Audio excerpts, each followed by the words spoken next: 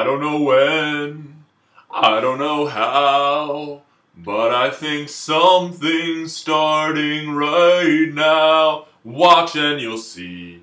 These last 2 episodes of Game of Thrones will probably be really fucking good. This episode of Game of Thrones reaffirmed my love of Game of Thrones because it did that thing that Game of Thrones is really good at it. When they give you something and they fucking take it away. Because that George R.R. Martin, he knows violence is ultimately not a beautiful or glamorous thing.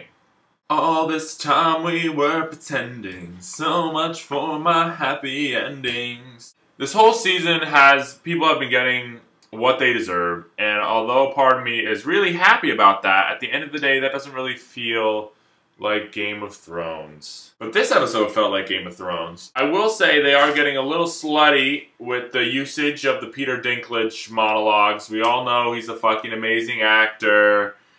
Let's drag him out for some more Emmy Awards. So why do we need to spend 15 minutes listening to him talk about crushing bugs?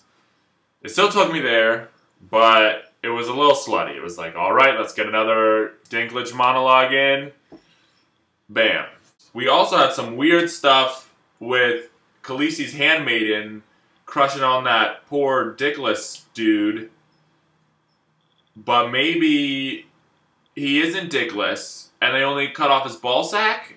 Was it the pillar or the stones? The pillar or the stones? I mean, that kind of shit is weird. Lord of the Rings is never going to give you that kind of shit. Also, Sansa is starting to do what we all wanted her to do, which is take control. Really good work. Really good work from Game of Thrones this week.